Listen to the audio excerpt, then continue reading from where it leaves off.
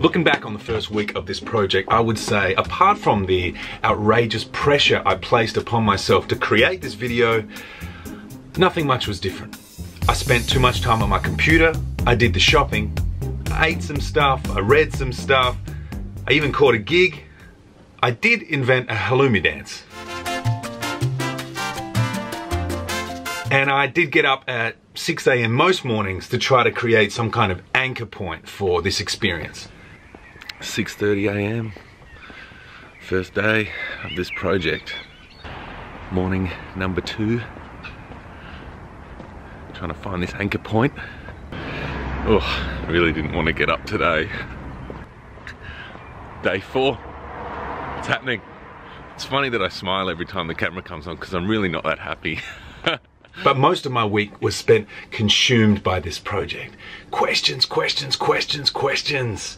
How am I going to do this? Should I break this up into segments with specific themes and key takeaways? Or would it be better to have no direction, just a mishmash of my days? Should I position myself as a someone shaping the story to place me up here? Use this project as a platform for building a brand and a healthy career? Or should I be raw and revealing, brutally honest with all that I'm feeling? Risk being seen and misunderstood.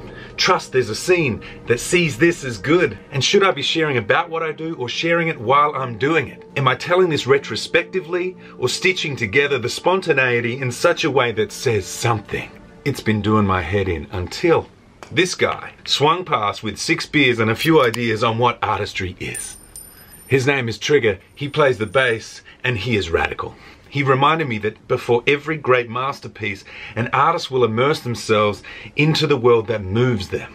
They'll gather vast volumes of inspiration, melodies and memories, paragraphs and belly laughs, experiences that will later inform their expression. He made it clear that artistry is not a chore. It's hard work, that's for sure, but it's the relentless pursuit of that which makes you come alive. It's finding yourself in your favorite things. It's banishing the expectation that you need to produce anything meaningful or beautiful or relevant or radical for ages.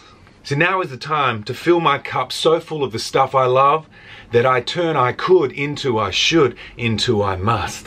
Somewhere down the line, all of this will make sense. So relax. There's plenty of time for the masterpiece. Right now, just seek out what speaks directly to your soul and get close to it. Stay there until you know it, back to front, front to back, and side to side. So with all those things, I guess you could say, I found a way in. See you next week.